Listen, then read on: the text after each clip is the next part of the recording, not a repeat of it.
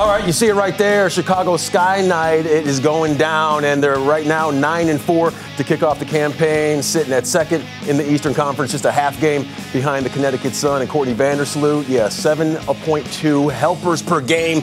That leads all of the WNBA, and we know they're defending that WNBA title. And welcoming in to Cubs Live right now, it's Azurá Stevens, one of the members and the key components of that 2021 WNBA championship squad. And this year, as we just showed, off to that 9-4 start, just a half a game off the pace behind the Connecticut Sun. So how's the season going? It's great. It's really nice to be back. We're all excited. Obviously, we won last year, so there's just, in the offseason, like, I know we were all anxious to get back. There was a lot of fun energy, so we're just happy to be back in Chicago and chasing our second ring. Okay, now you know all about winning because you went to Duke University and you went to the University of Connecticut. So when you were able to hoist that WNBA championship, what was it like?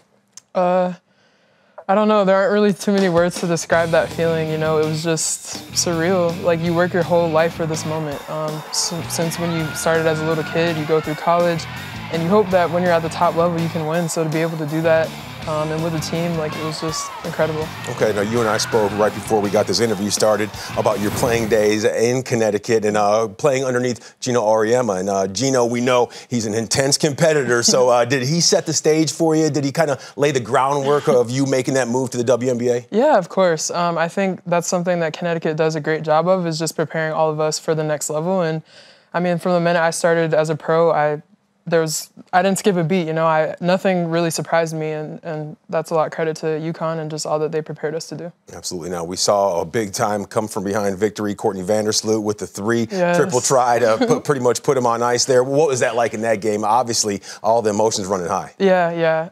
A small resemblance of how it was when we won the championship, just a little bit. Okay. Because, I mean, we were coming back, like, that's the same thing that happened when we played in October, and just for Sloot to be able to hit that shot was just really, really good, because I know none of us wanted to lose that game. Yeah. All right. Well, you know what? One of the things that fierce competitors do, they always look to make their weaknesses their strengths. And as you guys look to defend that WNBA championship, what are you looking to work on as an individual player?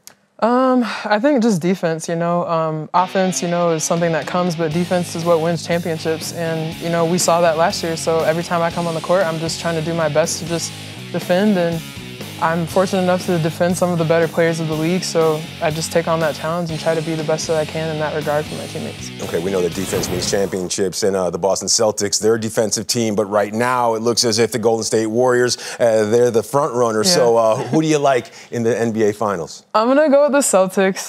Shout out to Jason, Duke fan, you know. But I like the Celtics. They have a young, like, hungry talent, and we've seen Golden State win before, so I'm going for the Celtics. Okay, well, we're still trying to see, of course, Steph Curry get that Finals MVP. That's the one thing that is left on his trophy case. But I heard on the street that you're over at Wrigley Field. You were taking some swings. How's the batting practice cut looking?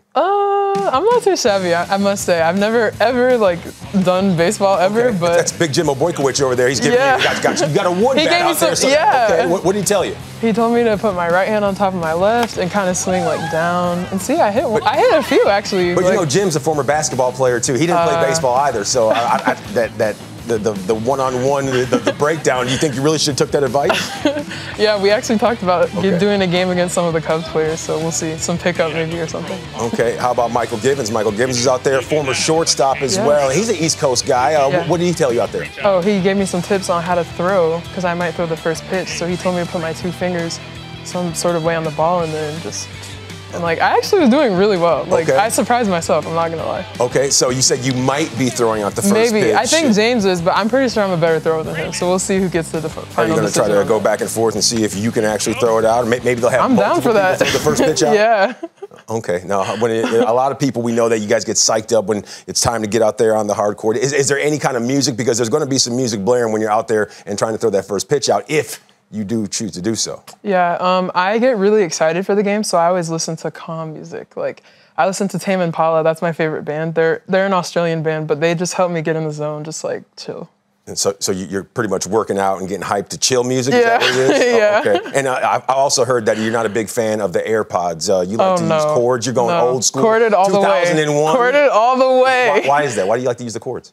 I saw this article on Instagram that was talking about how AirPods are just the connectivity, whatever. It's just not good to have all that radio, whatever, right here. So I like the corded better. Okay, so you don't think that the corded one sticking into the phone, that's going to produce just as much radioactivity? Nope. Okay, all right. Well, I'll trust your word for it. You went to Duke as well as UConn, and you guys, you're going to be getting after it right here on Marquee Sports Network. Yes. Of course, this weekend, the official home of the Chicago Sky, the Atlanta Dream. Well, they will come to town and Wintrust Arena. That will be the site. It's all going down Friday, 7 o'clock, right here on Marquee Sports Network. Azurá Stevens, thanks so much for taking the time out, and good luck on that first pitch and throw from the mound. And you know you can't bounce it, right?